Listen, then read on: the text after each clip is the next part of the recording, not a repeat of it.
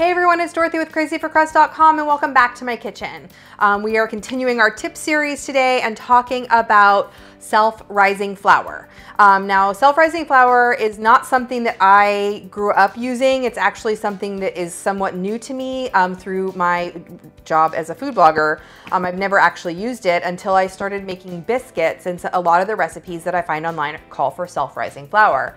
I think it's kind of something that is used a lot of times when making biscuits, so it's one of those things that we always used Bisquick growing up, and so making my own homemade biscuits, I didn't know that self-rising flour existed even. So this is how you make self-rising flour.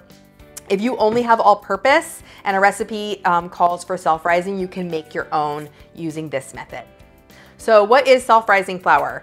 Self-rising flour has all-purpose flour mixed with baking powder and salt. So it's kind of like an all-purpose or semi-homemade mix already. And so that's what we're gonna make today. So for every cup of self-rising flour, all we need is a cup of flour, 1.5 teaspoons of baking powder, and 1/2 teaspoon of salt. So I'm gonna measure out my flour.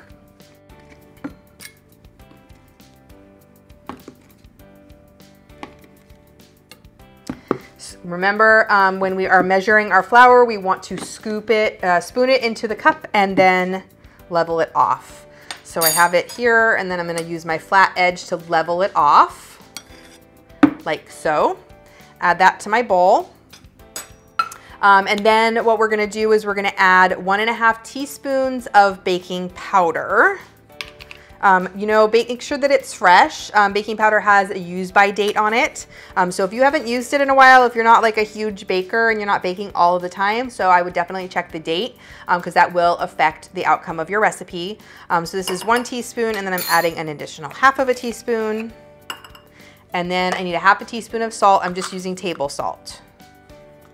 Whisk that together like so, and self-rising flour. That's it.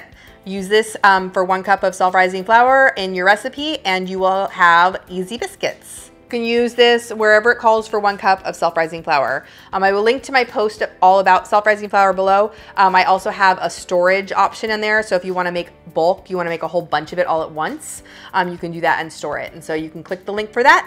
I hope that this is helpful, and keep watching for even more tips.